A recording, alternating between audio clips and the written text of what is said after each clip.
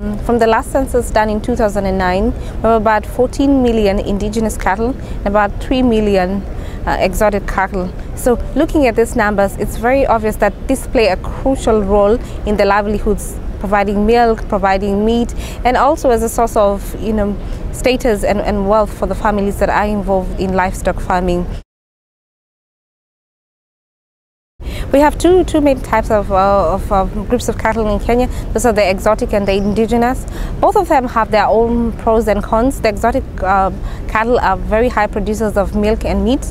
The indigenous cattle are able to survive under very harsh environments which have low feed availability, high heat, high disease challenge, and low water availability. Very well suited for that environment. But the downside to this indigenous cattle is poor productivity. Means they don't give as much milk, and they take longer to mature, they take longer to have enough meat to be taken to the market. So what we're trying to figure out, how best can we harness both of these cattle to be able to increase food safety for the farmer.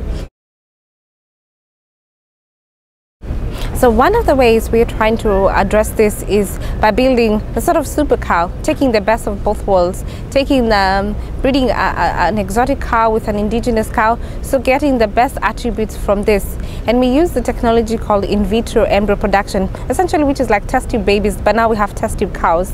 So, and using that technology, we are able to produce a calf which which gains from both sides. It has higher milk production, it grows faster, gets to maturity faster. At the same time, if you took it to the arid areas, it's better adapted to adapt to the low feed availability, low water availability, and disease challenge.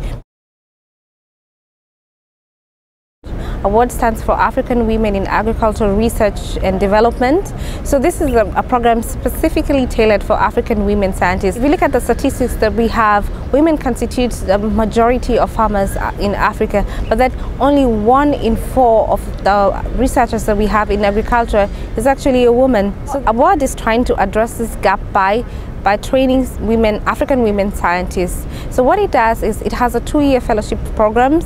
It identifies key women scientists in over 10 countries in Africa, and then we'll take them through a series of training and mentorships. Your mentor is able to build you up, to advise you in science issues. And Award also has training such as the leadership training for women, a very key training in terms of being able to be assertive in the workplace, to be able to be more efficient as a woman scientist.